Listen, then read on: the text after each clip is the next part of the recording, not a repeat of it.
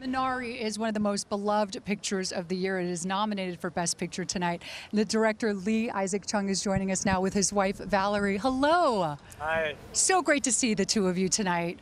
Thanks so much. It's exciting day. I bet it is. Yeah, tell me some of the emotions that are going through your mind right now. Well, we've been quarantined for about a year and a half, and then to suddenly come out in this way it's quite shocking in a way. Yeah, and to come out exactly in a way that, obviously here for your amazing film, Minari. Yeah, thank you so much. One of my absolute favorites. And, this movie means so much to so many people.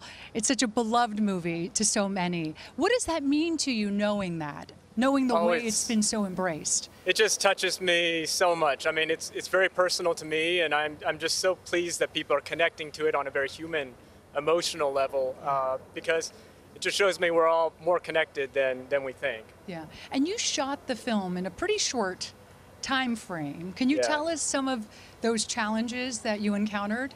Sure. Yeah, we need a long interview for that because we shot for 25 days, and every day was we were working on instinct, trying to make no mistakes, and it's incredible that we brought it all the way here. I give all credit to my cast and crew for what they delivered.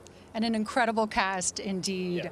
Yeah. Tell me about assembling that world-famous cast. A lot of it was through people who we know, so there was a lot of just friendships that went into assembling this cast. Yeah.